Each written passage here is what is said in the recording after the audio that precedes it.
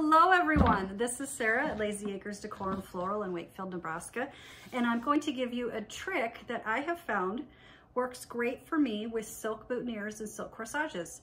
There are some products out there that you can buy, but why spend your money when you've got everything you need already in your shop?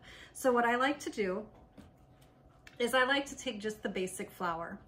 And we're gonna make it very basic today. We're not gonna use a lot of product. I just wanna show you what it is that I do. So here we go.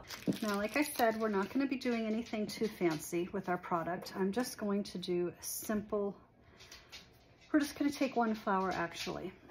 Now, there's nowhere to secure that. So what I'm going to do is I'm gonna take just a piece of paper towel. I'm gonna fold it over and create, I'm gonna call it a pillow.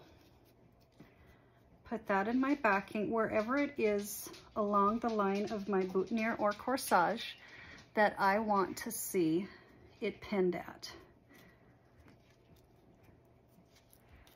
So making sure that we use that tape nice and tight.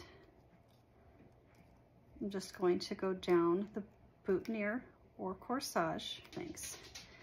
So now you can see I've gone ahead and made that pillow back there. I take my pen and then back with that pillow that I've created, I'm just gonna go ahead and go through, and now I have a place to secure my boutonniere.